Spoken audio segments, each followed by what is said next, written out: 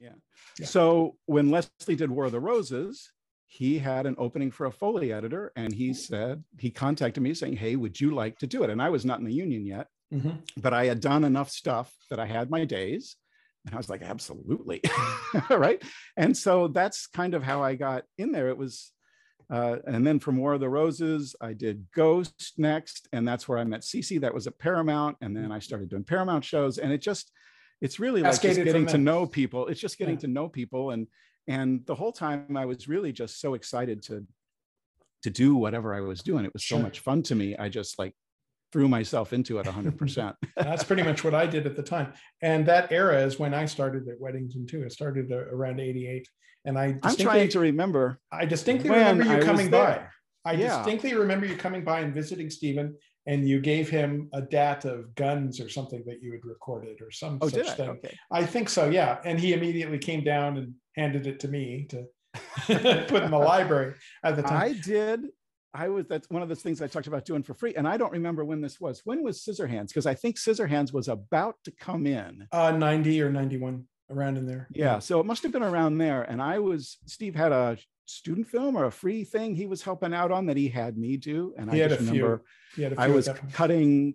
And to me, it was just like, to be able to cut at Weddington, even though it was a freebie, I was like, all over it. And I met Steve, and I think it was Dave Stone was there, right? Yeah, sure. Yeah. That was what we were all. I met a lot of you, and man, was Ron Bartlett mixing in the little 24 track room that we had? Yeah. So all of these people. Stephen was quite proud of saying it was the smallest Dolby approved upstage in town.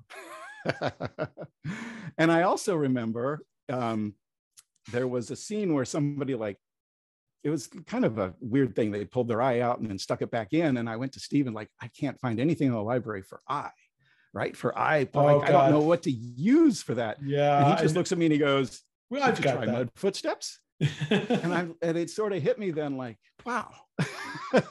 So, and one of the things that I think mistakes that I make that a lot of people make is trying to be too literal. Yeah. Right. So in this business, you got to think more about what else sounds like that, what sounds like the sound I want, and not look exactly for what you're looking for. We've had plenty of discussions about that here, and I really appreciate that. I love that. No, I definitely want to hear more about that sort of thing, because it's like a rookie mistake. You go to the real thing, right? And it doesn't. And we've had several Foley people on too who know very well not to necessarily start with the hero prop from the film, because it's probably made out of plastic instead of whatever it's supposed to be. Mm-hmm. That's a very early lesson that I like to. Yeah, and how many times do you go record the actual car and it's that's not so interesting, right? Yeah. It's not really what you want.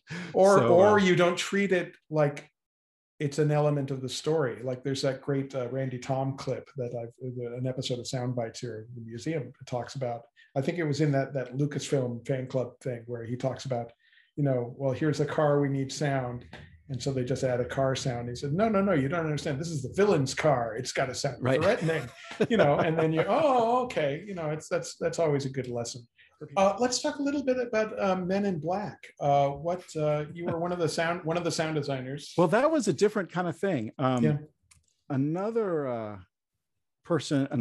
roommate person I met at USC that I was roommates with, the Darren, Ed, and Van Ling and I were all in the same, when we were at school, in the same room, apartment. We shared an apartment, rented an apartment together. And so Van had done some alien language stuff for Alien Nation.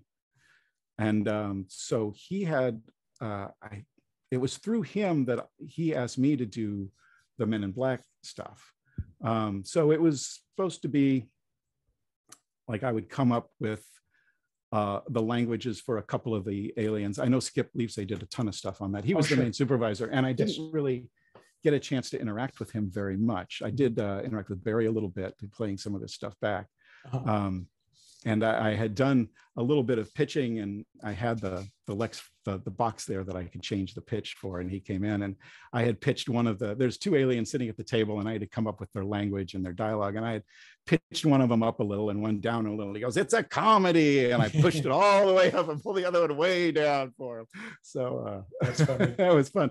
But and then Mikey, the alien, early on, I did sort of as a guide. but they ended up using it, which is really cool because that's my voice in there. Oh, that's cool. That was a lot of fun.